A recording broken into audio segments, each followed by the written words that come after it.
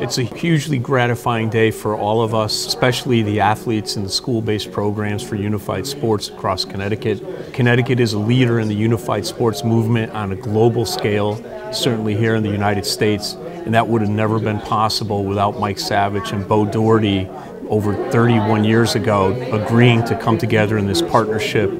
to work to deliver unified sports in the elementary, middle, and high schools across Connecticut. Through the efforts of Special Olympics Connecticut and the unified staff here at CIAC, we have developed the best unified program in the country and are excited to see that this partnership is going to continue for many years in the future.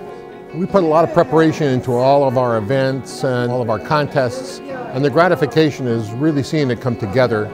and the joy on people's faces. Obviously, our athletic events are the most joyful and enthusiastic experiences, but just everybody being excited about signing a new agreement, continuing our 30-year partnership for another 3 years, it's a real sense of joy.